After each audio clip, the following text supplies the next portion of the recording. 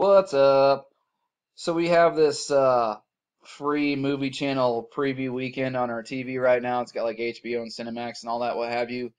And they're playing Suicide Squad, so I watched it again.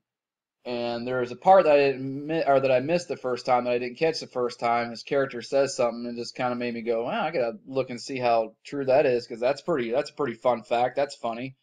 And so I did, and yep, sure is. Time.com. How Suicide Squad recalls one time America did enlist the help of bad guys. So there's this character named Amanda Waller, and she points to a deal the U.S. Navy made with the Mafia during World War II to protect American shipyards.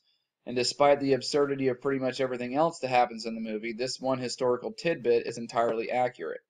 In 1942, following the attack on Pearl Harbor and the suspicious destruction of the Normandy cruise ship in Manhattan, the U.S. Office of Naval Intelligence was concerned about the potential for Italian and German agents to infiltrate the country through its ports.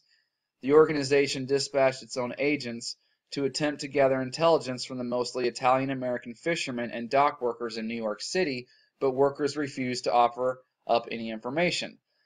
Navy officials figured that the workers' reticence had little to do with the questions they were asking and more to do with who was doing the asking.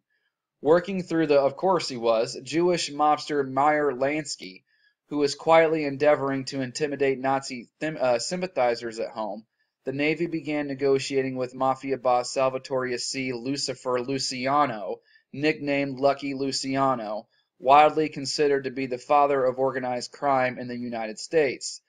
The Navy, the state of New York, and Luciano struck a deal in which the latter, who was serving 30 to 50 years in prison for compulsory prostitution, would have his sentence commuted in exchange for enlisting the support of his organization and providing intelligence to the Navy.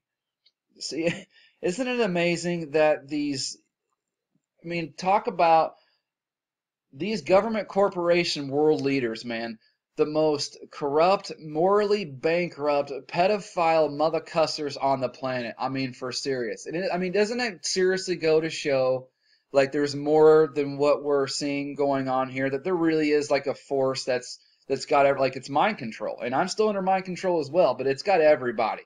I mean, no shit, right? Because how could these people get away with doing this stuff?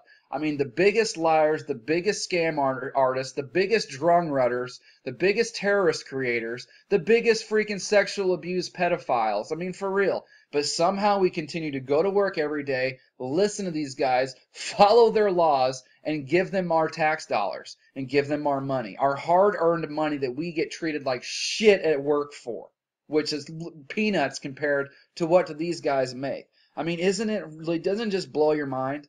And here's a movie that was huge, made a shit ton of money. You think many people watched that and heard that too and said, I'm going to go check that out and see if that's true. That's pretty freaking crazy. That's a fun fact.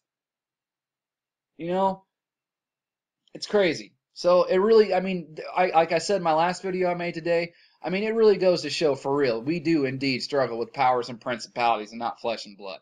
This stuff it's crazy. So thanks to my subscribers.